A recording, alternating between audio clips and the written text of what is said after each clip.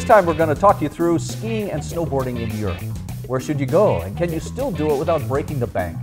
Well, the truth is, the dollar isn't worth what it used to be in Europe, except for England, which isn't exactly known for all its winter sports.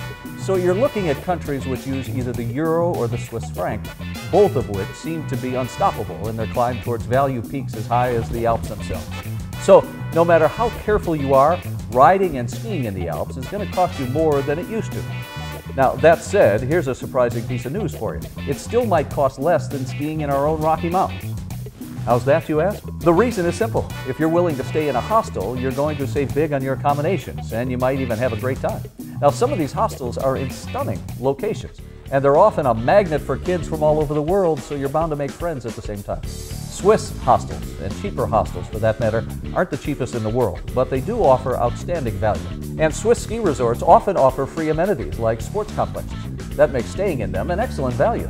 But there are other options beyond hostels which can also be as cheap, which we'll look at as we continue. I'm Rick Chambers for Professorate.com. Remember, when you're out traveling and skiing, it's not always the hotel, it's more the mountain.